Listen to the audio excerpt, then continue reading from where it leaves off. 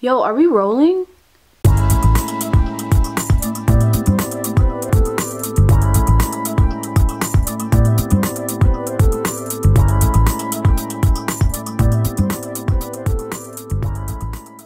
What is up, you guys? It is your girl Reena and welcome back to my channel. So today we're gonna do a Reena's Ramble. I'm gonna tell you guys some things that I use to stay organized and happy in my life. The first thing we're gonna talk about is a planner. I'm not gonna show you guys too much of my planner because it is gleaming of school spirit and I don't really like to expose where I go to school or any of that personnel information. Okay, pretty much if you go to a university, majority of the time they have free planners, so definitely take advantage of your tuition, boo, because that is where your tuition dollars are going and you better utilize what is going on at your school. And also a good thing about school planners is that they tell you about the different activities. Well, mine does. It's like, oh, there's a movie on the lawn today. It's just kind of cool. Like, oh, it tells you general election campaigning begins. So I guess school elections are starting, so president of like student council or something, or not student council, student government and stuff like that. So if you're interested in stuff like that, you would know when all of those are going down, or if you're interested in supporting somebody, you know, just things that help you be a better, well-rounded human being, okay? Okay, so I didn't want to show you too much of my planner, but I just wanted to show you like little things that I put inside my planner to kind of keep me on track. You know, for example, like about praying and no napping, because I do take a lot of naps, but sometimes I can't take naps because I am really busy. That doesn't look like a lot, but these things take a long time. And I also have cute little notes for you know, like just to stay motivated and things like this, to like read Quran today. Enough about the planner. Now let's get on to something that helps me personally as a Muslim woman, and it is my praying app. It is called Adhan. I think that's what it's called. I don't know. My phone is on the charger right now. Hold on, let me grab my phone. I'm back. Hey. Yes. So the app is called Adhan, A-T-H-A-N.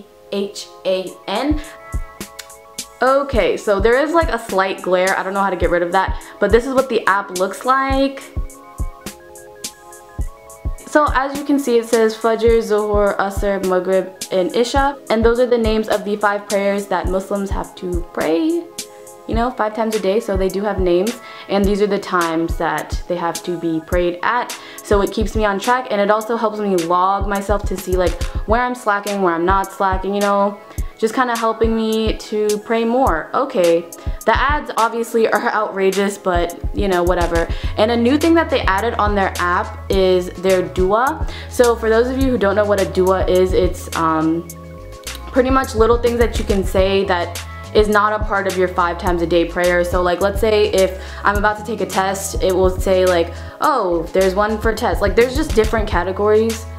I don't know if you can see that. Yeah, there's just like different categories. Like this one's the one for travel. I say this one literally every time before I get into the car, before I go to clinicals. I think it's just really cool. Another thing that I like is that even if you don't read Arabic, in this green section, it tells you how to say it like phonetically. That also helps me organize my time because it allows me to plan around my, like when I'm planning, for example, like if I'm planning my day out, it's like, okay, so this time I need to go pray and do Fajr or Zuhur, whatever I'm doing, and I can like do it based off of like, okay, at this time I can go home and eat and pray, and then I could go back to school, or you know, like just different things like that. So it's cool, it's great, and I love it. Also, the very last thing is a dry erase calendar. I think that helps me a lot. Sometimes things just kind of sneak up on you, you know, and this helps me a lot. So hold on, let me show you guys mine.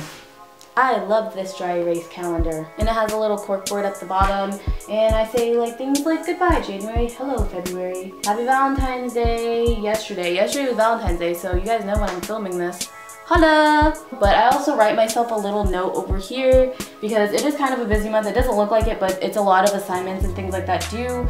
So I say like busy month, but smile because you are so blessed, and stay strong and remain humble.